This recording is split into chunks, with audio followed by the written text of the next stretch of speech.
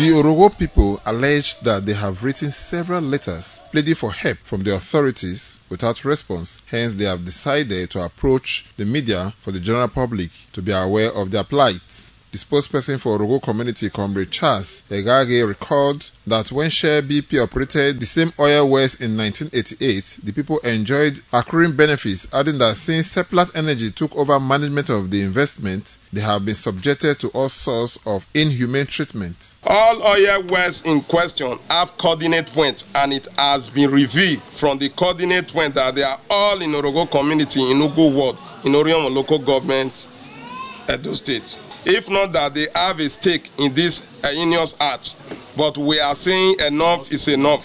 The Orhionmwon of Orogho Community, Pa Ogieva Odiase, a community leader, Mainke, and Magbake, as well as some youth leaders, Musa, Osayomori, and Musa Osayande, said that they have suffered enough and cannot continue to swallow the bitter peace.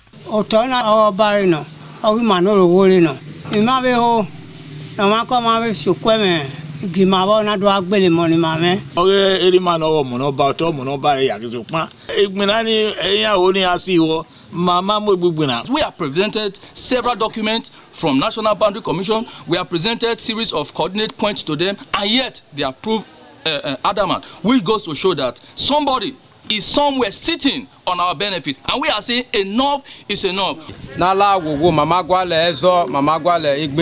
Orogho people during the peaceful protests were unanimous in their view to sustain the protest until the authorities intervene in the issue to avoid breach of public peace. Attempts to get reaction on Seplat Energy were also successful. Independent television and radio attempts to get their reactions whenever the company is willing to comment on the allegations. Sadoh, ITV News.